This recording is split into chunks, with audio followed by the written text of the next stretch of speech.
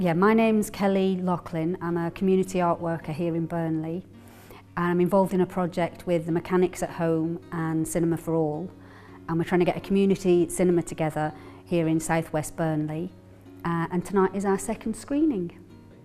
My name's Sandra Mulgoka and I'm the church warden here at St Mark's in Burnley. Tonight we're showing Whistle Down the Wind. There's been an awful lot of interest in this film and an awful lot of feedback from the last film that we showed, so everybody's quite excited again that we're having another film this evening. The group that I'm working with thought this would be a good film to show because it was filmed around Burnley, and it had its northern premiere at the old Odeon Cinema in Burnley in 1962, and lots of local children were involved in the production, and two of the original cast who still live in the area are coming tonight as well to do a brief introduction to the film and a Q&A afterwards in case anybody wants to talk about their memories of the film.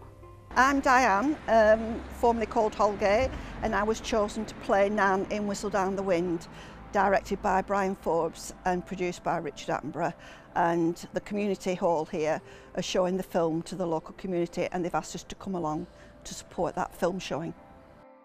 My name is Pam. I was originally called Lonsdale and I was a disciple in the film. The film was actually filmed on the farm that my grandfather and my uncle farmed, and I lived on the adjoining farm but went to Downham School, which was the nearest junior school to the film being made. Great. All of us have always said, those that were involved with it for a long time, we've always said it's like being part of a big family.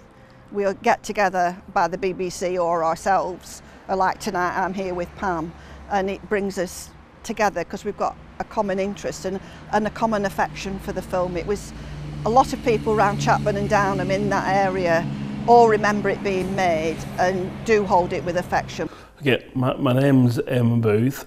I come to this group every Monday afternoon with other people that have also had a stroke, and I'm really interested in films. I've got my own projector, and I've got something like 500 films at home. The films we've watched so far, they've been incredible.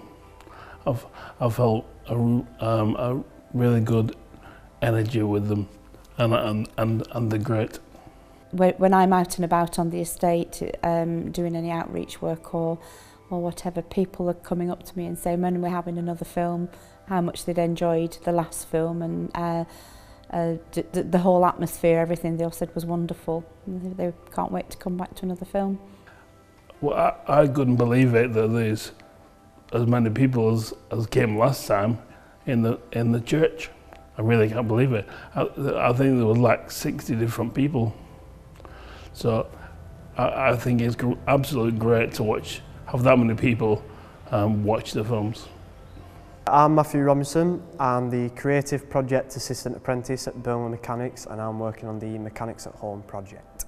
My name is Ben Brown. I'm here today to help with the community theatre, which is a good thing, good for the community. It's nice to help out people as well.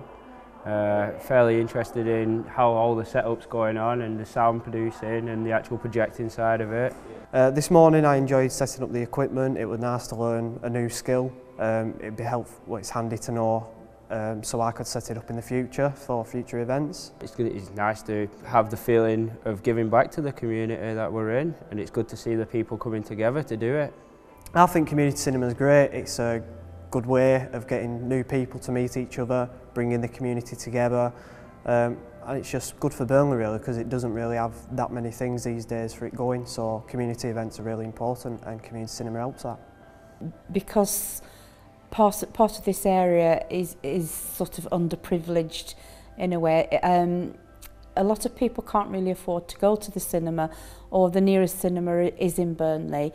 And I think sometimes the older people they don't want to be travelling into Burnley in the evening. And I don't think there are many things in this area that people from the community all get together. And I think having something like this is encouraging people to start doing things together again. It'll be an outing for them, and especially summer months. when they can get out and about if they are housebound. And there's people to bring them as well. And it's good for them and it's good for us. The other day a group of people said that there were 8 or 9 of them all coming together. They were all meeting up and coming down. I think that's really showing that the community's the community spirit's pulling together again, I think.